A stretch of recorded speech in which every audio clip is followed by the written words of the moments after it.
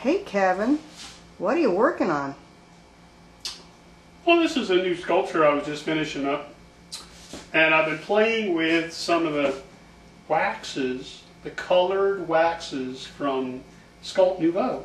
Wow. You know who they are, right? Guy over in California, Ron Young. I've never used these before, so they've been fun to play with.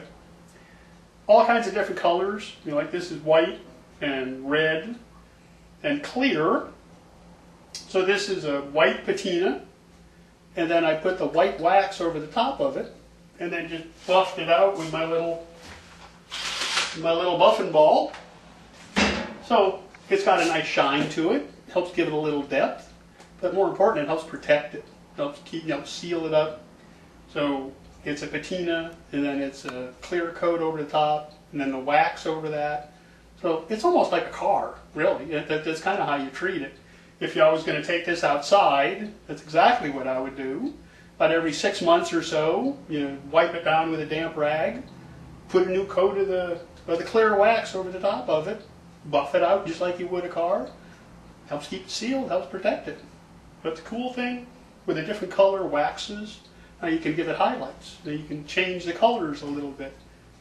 So the red that's on here, the first thing I did was I put some of the red patina on it. It wasn't quite what I wanted.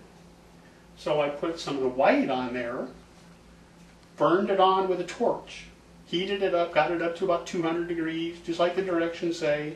Put the white on, use it like a primer. Then I went back and put my red patina on. Then I came back with the red wax. Now I got that. Now I got that color.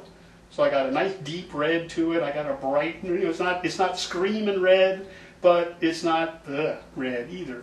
So great way to vary the color, vary the shades. You can always mix the waxes and get a different color if you want. You can blend them to get go to just gradually move from the red to the white to whatever shades you want to do with it. It's fun to play with. I'm going to be using it more.